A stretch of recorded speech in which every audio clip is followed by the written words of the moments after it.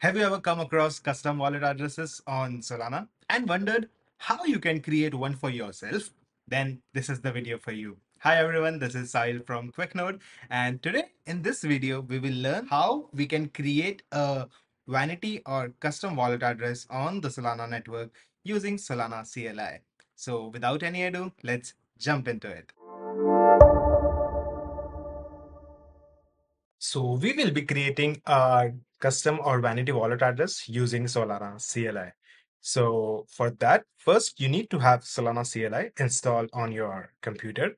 To do that, you can come to this documentation page. I'll link that in the description below. And then you can install it. And once it's installed, you go to your terminal, create a new directory, and then start creating the key pairs. I mentioned or I recommend creating a new directory because what the command will do is it will create a JSON file of your key pairs. So it's better to have that separated with all the other things in your computer. So the command to generate or to work with key pairs is Solana keygen. And let's see how that works.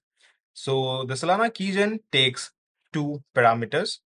One is an option and then others are subcommands.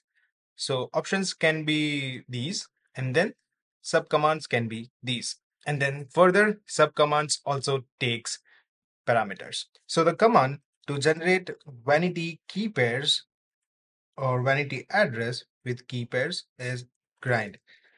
So what we want to do is we want our custom address to start with a particular string, let's say QN, and we want to generate just one set of key pairs. So what this command basically is telling us that generate a vanity key pair which starts with this characters, which is QN, and generate one set of key pairs. You can generate more based on your requirement. And just like how we say starts with, where we can add a custom prefix to our address, you can also do ends with or both starts and end with.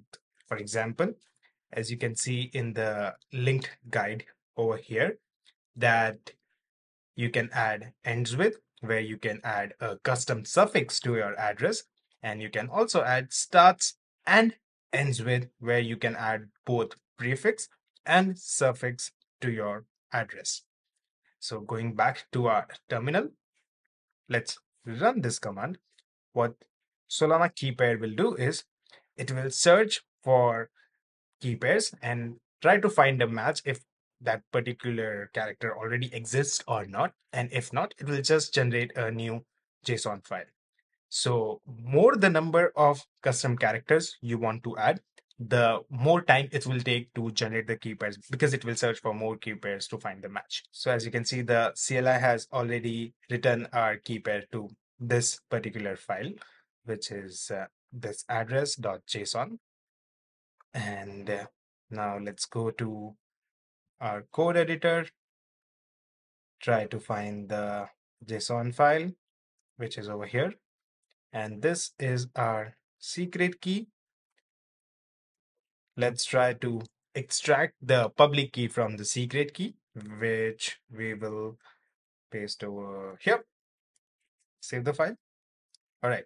So what basically we are doing over here is we are importing key pair module of the Solana Web3.js library and then creating a variable key pair and then getting the secret key from this secret key, which we got from our JSON file, and then printing the public key from that key pair. So I would highly recommend that never ever save your secret key or private key in a dot environment variable if you want to push that code to a public repository, or never ever share your secret key or private key with anyone. This is just for demo purpose. So in reality or in production, you should never do this. So let's try to run the code. All right, as you can see, this is our public key, which is a custom wallet address. And as you can see, it starts with QN as desired because we said the Solana CLI that our address should start with QN. And just like that, we have created a custom or vanity wallet address on the Solana network, and you can use this to sign transactions, receive funds, etc. Another thing, what you can do is you can also create a custom key pair for your Solana SPL tokens. So for that, what you have to do is whenever using the create mint function of the SPL token, what you can do is you can add this optional parameter, which is key pair, where your default account address for your SPL token would be the newly created custom address for your SPL tokens. So if you learned something from this video, make sure to like the video, subscribe to the QuickNode YouTube channel, and I'll see you in the next one. Bye bye.